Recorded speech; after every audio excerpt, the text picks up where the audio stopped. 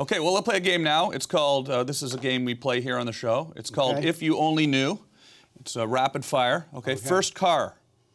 First car was first car was a Gucci Javelin that I bought for $100. Yeah, it was green, Gucci green with a Gucci interior. Okay. It sounds amazing, but believe me, it wasn't. But I got stuck in the Holland Tunnel with it one time, and it didn't have air conditioning. And it was like August. It was terrible. A superpower you wish you had? I'd like to be able to fly. A secret talent? Secret talent. My secret talent is probably playing the spoons. Uh-huh. I mean, not really that big of a secret, but... Kinda like drumming. Kinda like drumming, percussive, yeah. Funniest fan encounter? Gee, funniest fan encounter. I was on the street, actually, with the Tearaways. We were in Liverpool. It was in the middle of the night, and I was heading back to the hotel. I was on my own, and I was standing on the corner, and this homeless guy kind of walks by me and looks at me and goes, "You're the keyboard player from Blondie."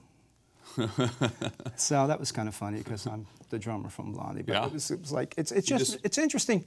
And then I was out jogging on the east side, on the East River, like at 6 o'clock in the morning, and I went on the sort of, there's a ferry that, you know, so there was one guy waiting for the ferry, and I run by him to the edge of the dock, and then I run back, and then when I run back, he goes, "Hey, you're Clem Burke."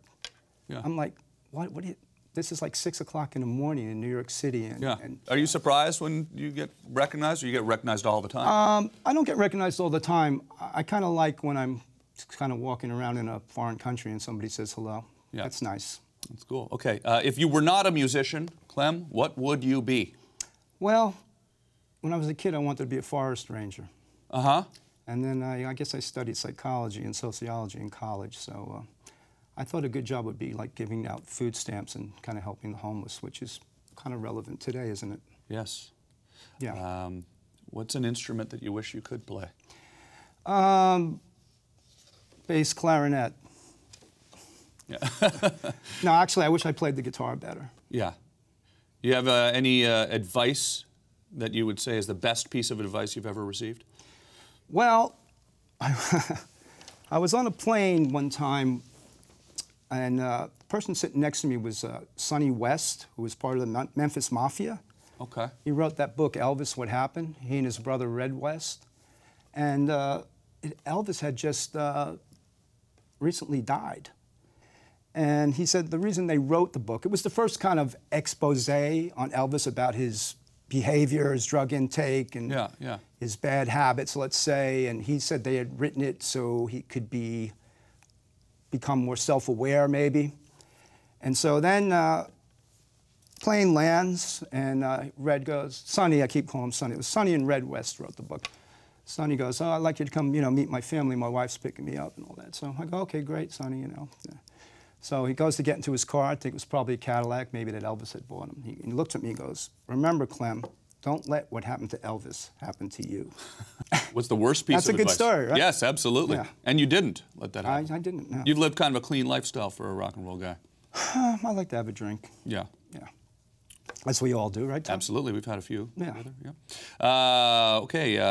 The artist we'd be most surprised to hear you listen to. You mentioned Eminem, but... Oh, somebody like Pavarotti or, you know, I mean, I don't think it'd be a surprise, Miles Davis or John Coltrane, things like that. Who are you excited to hear new music from now? Well, we're getting this award with this girl, Billie Eilish, I believe her name is, a 17-year-old girl from Highland Park, and her stuff's really interesting, you know, and she's definitely the next wave. I'm looking forward to hearing more from her. Last question.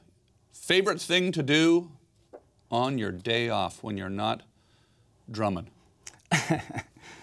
Well, probably go to the beach or something like that.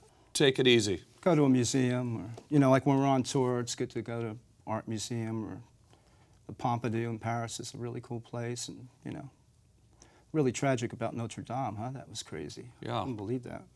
Yeah.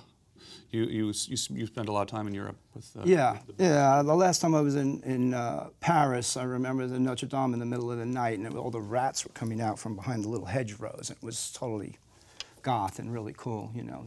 But I mean, Notre Dame. I mean, you know, it's someplace I always visit when I'm in Paris. So it's shocking. I mean, it's shocking for the world. They'll rebuild it.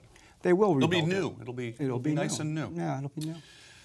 Never miss a beat. Subscribe to Larry King Now and watch new episodes every day.